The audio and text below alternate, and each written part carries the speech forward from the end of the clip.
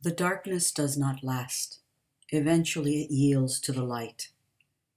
Even the darkest hour only has 60 minutes. I came across this quote recently, and that is going to be the focus of our practice today.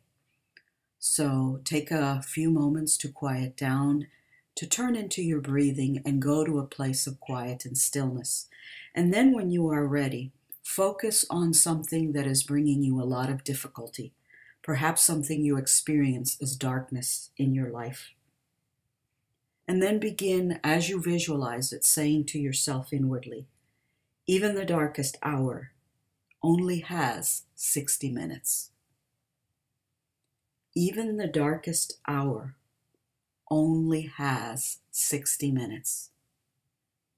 Even the darkest hour only has 60 minutes. I will get through this. In 60 minutes, it will be another hour. I will be in a different place, in a different time, in a different space. Even the darkest hour only has 60 minutes. Even the darkest and most painful experiences in our lives do not last. They are fleeting when one considers them against the backdrop of eternity.